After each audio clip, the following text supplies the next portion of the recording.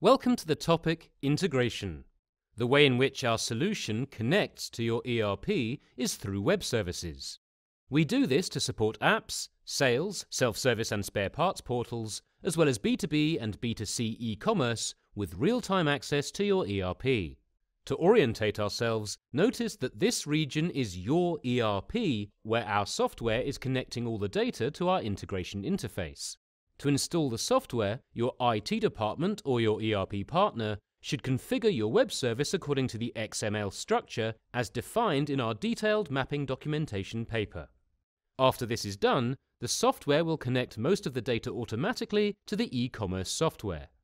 The integration interface allows you to adjust the data for better data quality, to combine the data to other data sources, or to send the data to third-party software applications such as your PIM, CRM, data warehouse, or marketing automation platform. Our integration interface has a template to connect all the data in a correct manner to several e-commerce software solutions. In the balancing act of giving e-commerce the data it needs, while also reducing the impact this may have on your ERP performance, is where we define what data comes over from a live lookup versus from a batch lookup. In batch mode, we set scheduled tasks, which can look for changes since the last scheduled lookup. This would be for data that doesn't change that frequently, like product and customer information. Real-time calls are being made for customer-specific prices, stock, handling and transport costs, but also for data such as discount, tier prices, VAT, delivery routes, and customer-specific payment methods.